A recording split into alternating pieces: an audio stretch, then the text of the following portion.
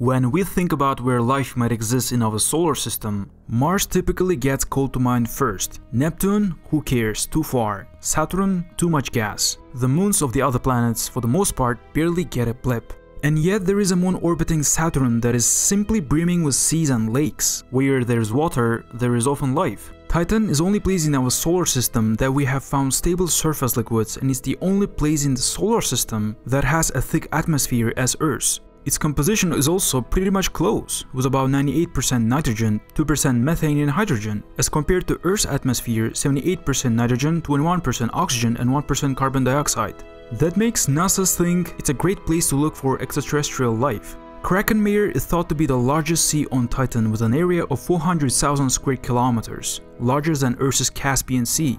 Above all else, Titan is amazingly rich in complex organic compounds, making it a top prospect in the search for alien life. The liquid on Titan's surface is not a salt water as in our oceans and seas, but it's a hydrocarbons like liquid methane and ethane. Well, methane is basically a natural gas that we cook our meals, but in the liquid form.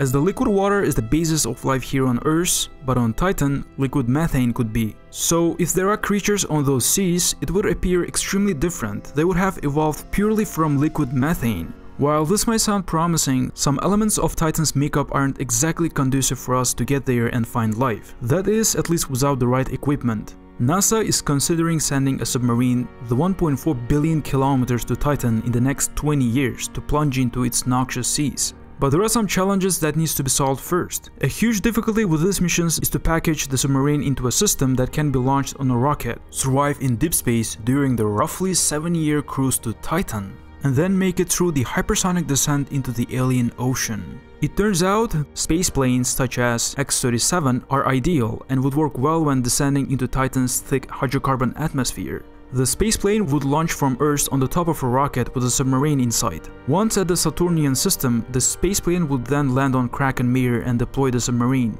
The problem is, it's cold. Very cold. That liquid methane, it flows at somewhere around minus 180 degrees Celsius.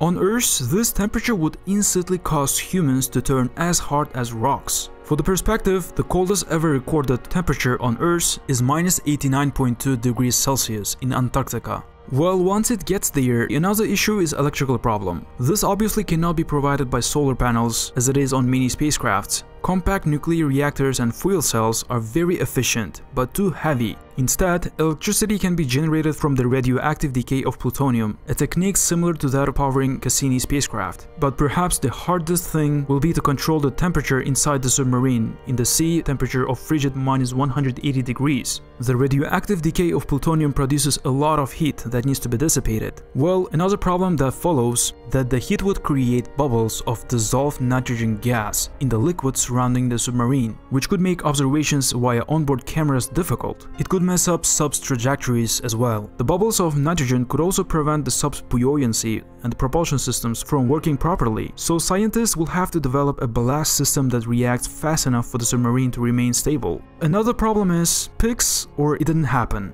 This may have happened to you before. You are using your fully charged cell phone in winter, suddenly your phone's battery is shot. Mobile phone stops working in minus 10-15 degrees Celsius. Now imagine trying to get a camera to work at minus 180 degrees. NASA would have to develop a high-tech borescope, a rigid tube with an eyepiece at the one end and a camera that could withstand these extreme temperatures. Communication should not be the biggest problem. The submarine on Earth have to come to the surface to communicate because radio waves don't penetrate very far through water. But that may not be an issue on Titan.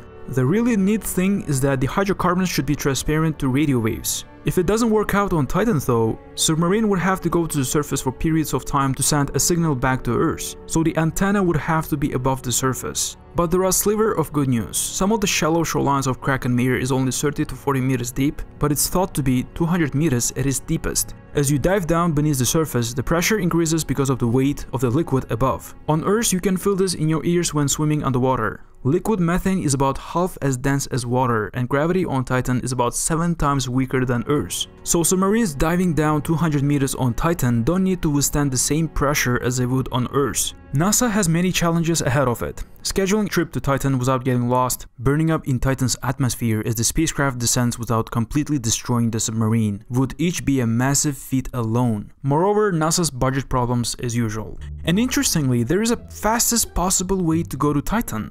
Even if it takes 7 years to get there technically, we can do that in 6 months. Well, as you know, Titan has 100 times more natural energy resources than Earth. Sounds like Titan needs some freedom and democracy.